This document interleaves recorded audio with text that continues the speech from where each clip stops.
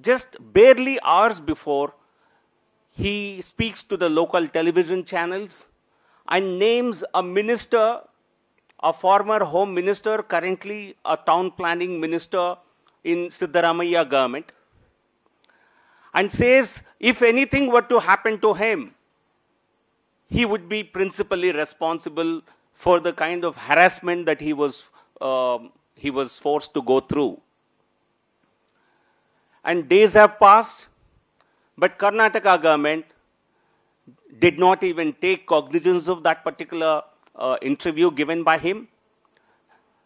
We demand that Siddaramaiah should immediately sack Mr. K.J. George as minister in his government.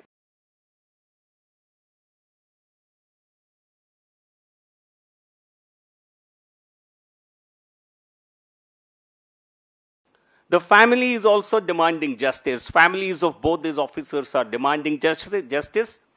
But the Siddaramaiah government and Congress leadership in Delhi, primarily Rahul Gandhi and Sonia Gandhi, have gone into a deep slumber and are pretending not to know what's happening in Karnataka.